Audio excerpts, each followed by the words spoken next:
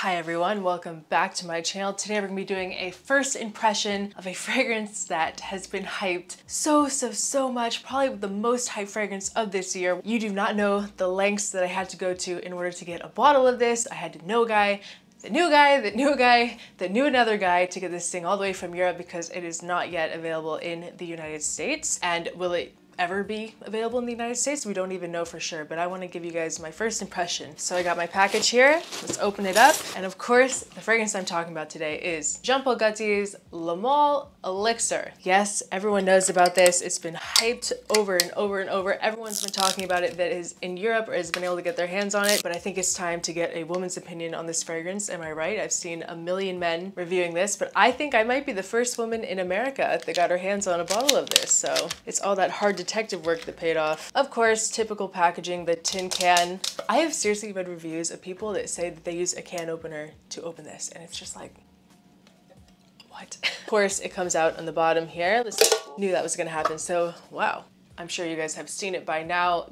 It's a really cool design, and from the looks of it, I don't know if it's just the color of the glass, but the juice looks pretty dark. Automatically, that already gives me some sort of idea that it's going to be a darker fragrance, like a darker, warmer scent. Definitely the coolest bottle from any of the Jean Paul Gaultier fragrances, I would say, but definitely in the Le Male line, I think this is the best bottle by far. But the ultimate question is, do we need another elixir? How many elixirs have been released this year? Was this really necessary? Is it just going to be another redundant flanker in the Le Male line? Let's spray it and find out.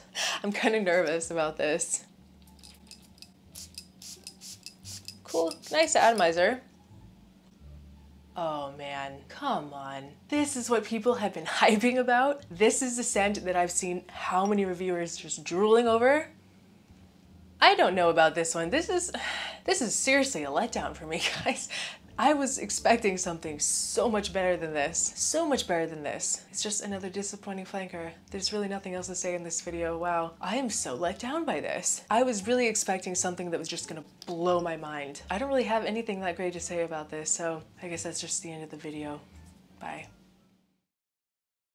You thought I was being serious though, didn't you? Psych, guys. This is pretty good. Honestly, when I read the notes online, I was expecting something similar to Naxos. So if you guys are curious and you haven't already seen 500,000 videos on this fragrance already, the notes in this, we have in the top, we have that kind of Le Male DNA. We have the lavender, we have the mint with a mid of vanilla and benzoin with a base of tobacco, honey, and tonka bean. So yeah, when I heard that tobacco honey combo, I was really expecting it to smell something kind of like Naxos, but nah, not really. My honest first impression, and I plan on doing an updated review on this in the future, but first impression off the top, it's not that amazing. It's really not. It's not as bad as I was kind of making it out to be in the beginning of this. I was being a little dramatic, but I don't know. Maybe as it dries down, it might change a little. It doesn't really blow me away. I need to spray this on my skin. That's what I'm gonna do, all right? This first impression is not gonna go in vain. We're gonna spray it on my hand, get the ultimate skin test, because I think this fragrance really needs it. There's definitely like a very gourmand facet to this though. Like there's something very gourmand-esque coming through in this. You definitely get the freshness and the lavender, but something darker in here. It's almost kind of like the slightest like chocolatey vibe, but not like in a typically chocolate. Like I feel like when you smell like a chocolate patchouli kind of scent, it's just really good. I don't know. I'm not sold on the quality of this so far. I kind of want my $100 back. Just kidding.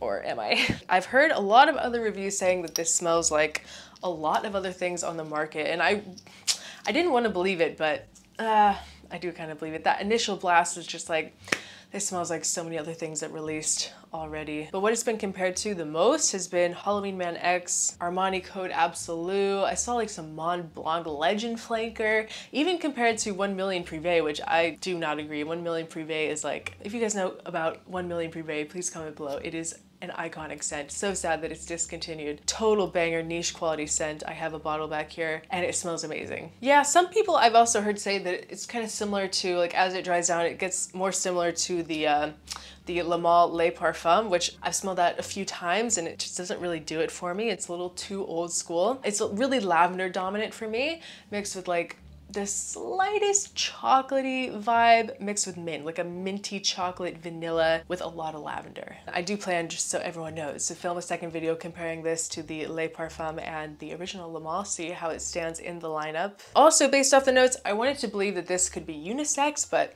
yeah, I don't think I would ever wear something like this. I could maybe see it being kind of unisex, kind of like Naxos. Like, I love to wear Naxos, but I don't know. Actually, let me see. I think it's a little masculine. On the skin, it's not musky, but there's like, it's like a very spicy tobacco, green tobacco, kind of like herbaceous tobacco, or like a little earthy, that I don't really vibe with that much. And that's another interesting thing. It was just released. We're just coming into summer. Like, this is not what a lot of people would typically perceive as a summertime scent, but I have no issue with pushing boundaries on that. It's actually an upcoming video to look forward to, is winter beasts to wear in the summer, because you guys would actually be surprised how some fragrances that people say are meant for the winter actually work really well in the heat.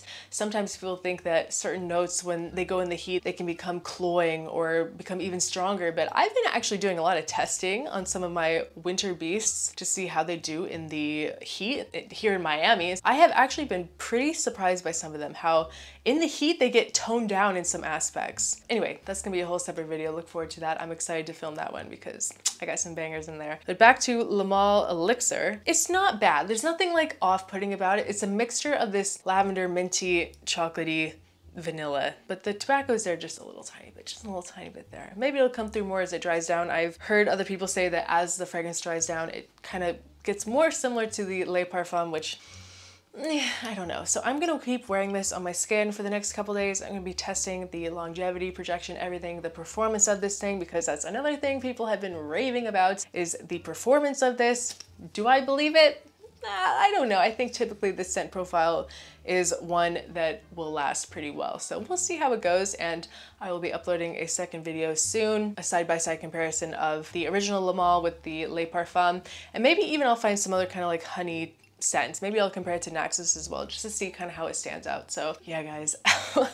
I want my money back, god damn it. I hope you guys enjoyed this video. The things that I do for you guys, right? Like, this is all for you. I love you guys so much. Once again, thank you so much for 15,000 subscribers. I cannot believe it, but leave a comment below if you have had the chance to try the new Le Male ELIXIR. I would love to know your thoughts. Are you interested in trying it? Are you excited and anxious about it coming to America? We'll see one day if they ever release it in America. Hopefully, maybe by the fall, they'll have it available in some stores, so, because it's not that easy to find. Thank you so much for watching. Make sure to give this video a like and to leave a comment below what you think about the new Le Male ELIXIR, and I'll see you guys next time. Bye.